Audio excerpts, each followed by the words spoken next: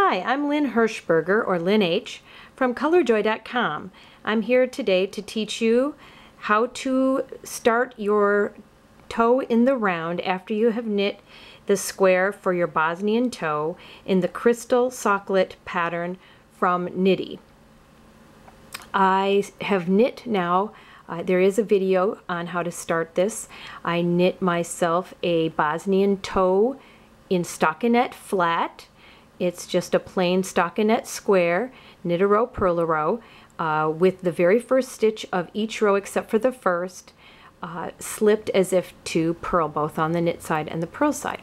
So now I have 12 rows and 10 stitches, which makes approximately a square. And I'm going to now proceed to make stitches on all 4 sides of this, not just the side where I've been working.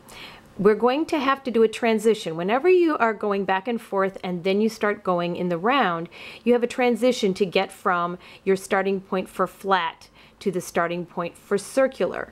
And so right now I've been working from side to side, but when I'm working in a circle, I'm going to start from the middle of this. And so I have a transition. I'm going to knit 5 stitches, and go ahead and knit that first one now.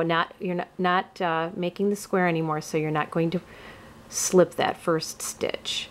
So we're going to knit 5 stitches, and now you have done the transition, and you are now at the point where you will be at the beginning of your round, or I sometimes call that BOR, beginning of round, in some of my patterns. Now at this point we're going to switch needles, but this is my beginning part, so I'm going to take one of these wonderful open markers and actually go right into the fabric to remind me that that is the beginning of my round.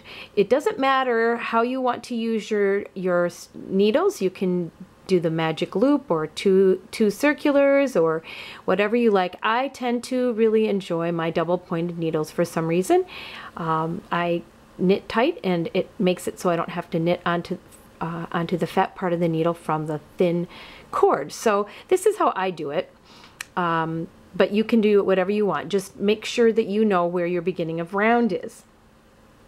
At this point we're going to start our first round to make stitches on all of those pieces.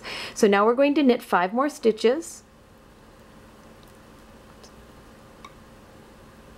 on a new needle, or in my case on a new needle, and then we are going to turn to the side here, and we're going to look. We have to really roll it up. Can you see those long elongated stitches on the side? That's where we slipped it, so we only worked it every other row, and that makes them taller, and that's sometimes called a chain edge. And what we're going to do here then is we're going to pick up and knit 4 stitches along that side. Now remember, we did 12 rows, so we really have theoretically 6 places we can pick up in, but we only need 4 of them. So we're going to pick up 4. 1, let's see, 1. I've got to go underneath. Maybe I'll start it with a new needle first. I want to go under that, both V's. Now some people like to go behind just the far one. That is flatter, but it's less strong. So we're actually making a new stitch with new yarn, and you can put it over on this side, or you can keep it on your needle, whichever you prefer. I like to put it over here. And then we're going to do another one. Under here you can use a crochet hook. You can do whatever you need. There's 2.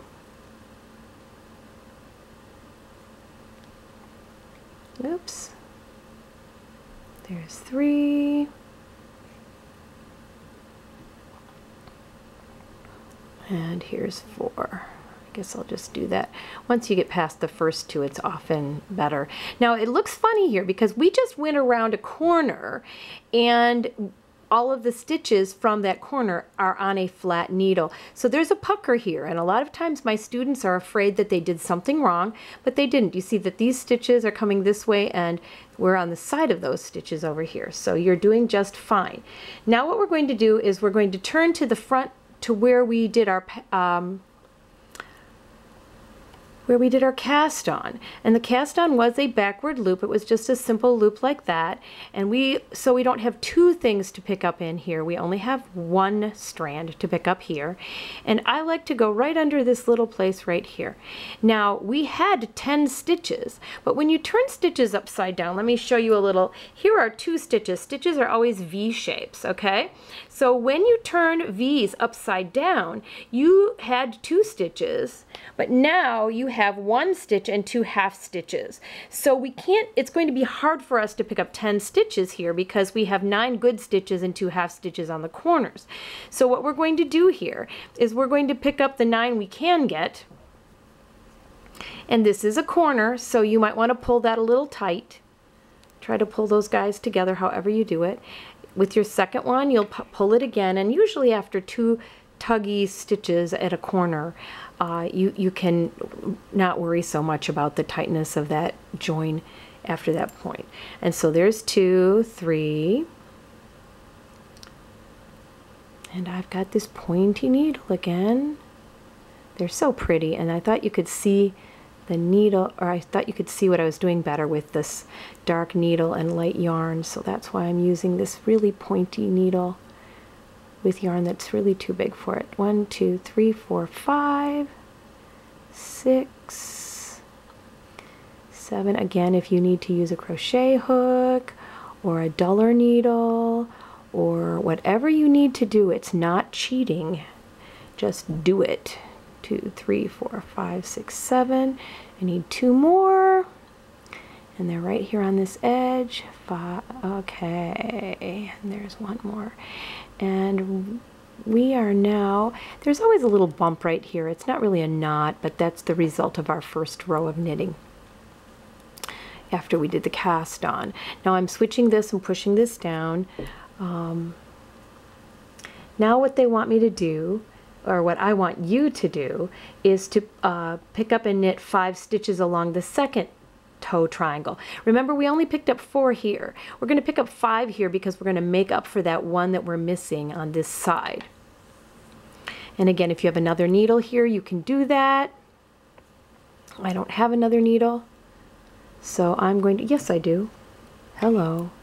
I don't have another working needle. I'll have to redistribute these in a moment. But so I'm going to go under these now. Again, I'm on a side, so I'm going to go under the whole V of that stitch. And now on this side, the V's are going this way. Before they were going the opposite way. 1, 2. Make sure I'm not splitting it here. And 3. I hope this is staying in focus. The first time I tried to do a video, my video wasn't as focused as I wanted it to be. I hope you can hear me. This is the first time I've really had a video that, that really mattered for me to get up. So I hope that this will work for you. I'd love some feedback. I don't have a lot of fancy equipment here, but I've got a video camera and a kitchen table with a little rug for a background. So now I've picked up and I have stitches on all 4 sides, although they're not distributed very evenly at this point. Now that we've done those 5, we are going to take a look at this first part. You're going to knit 5 more on the same needle here to get to the beginning of round again. And then we have to kind of take a look at where we are, and we're going to divide this into 4 sections. So now we should have 28 stitches total, and it doesn't matter which needles they're on. 2, 4, 6, 8, 9, 10, 11, 12, 13, 14, 15, 16, 18, 20, 22, 24, 26, 28. So I passed my own test, which is really cool. Even professionals make counting mistakes all the time, and since I'm mostly looking at a monitor right now instead of my hands, it's pretty easy to make a little hiccup here while I'm showing you. So now we are at the center of the sole, and what we want is the first 7 stitches here are the first half. It's going to be like this. This is your toe right here. There's the toe of your sock right there. Okay, and so that's going to be the bottom. So there's going to be 7 stitches down here and 7 stitches down here, which are the bottom of your foot. And you're going to have 14 stitches on the top of your foot. At this point, you can distribute them on any kind of needles any way you'd like. I'm going to have 7 stitches on 2 needles here, and I'm going to have 14 on the what's called the instep, which is the top of the foot. That's a really typical old-fashioned way to do it. There are plenty of brilliant new-fashioned ways to do it too. But now we have picked up all of our stitches for that first round. If you want to distribute them again, you want to move them over by using the tip of your needle to make them not twist. 1, 2, 3, 4, 5, 6, 7. So I have 3 stitches here that don't belong here. And I guess I'll just do it here.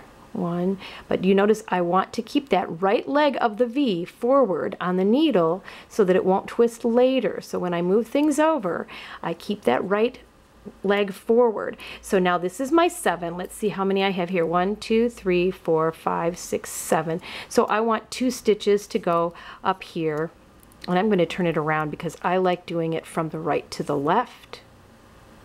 I'm sorry, from the left to the right, the standard good old knitting way. And so now I have 7 on both bottom needles and 14 on the top. And a lot of people do prefer to divide this up into 2 sections, or you can put a marker like this. You can put a marker at the midpoint if you like, because we are going to be increasing in 4 places, and I'll probably get another marker before I proceed on this. So that is how we start the Bosnian toe. You are now working in the round instead of flat, and you notice there is no instruction about joining the round without twisting. It's pretty hard to twist when you've already got fabric in there. I hope this was helpful to you. I hope that you can see what I'm doing and hear me, and that it's focused enough. And let me know what you think, and I enjoy your knitting.